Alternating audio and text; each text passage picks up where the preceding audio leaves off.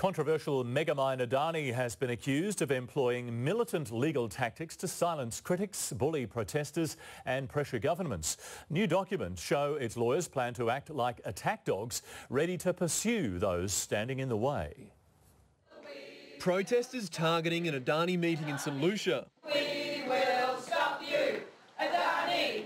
But now it's the megamine ready for battle. We've come here today to tell Adani that we won't be silenced.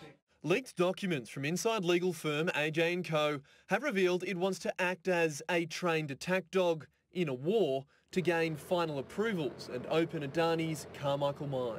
They're fully entitled, like every other company or individual in Australia, to take advantage of their legal rights. Seems to me that the green activists don't like taking their own medicine.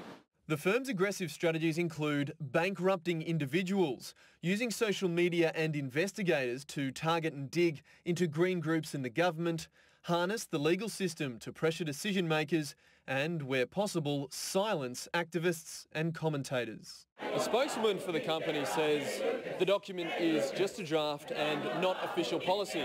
The company's biggest fight remains with a small bird.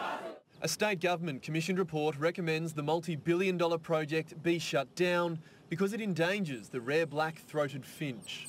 It would appear that the government is at war with Adani. This afternoon, Adani rejected the report in full.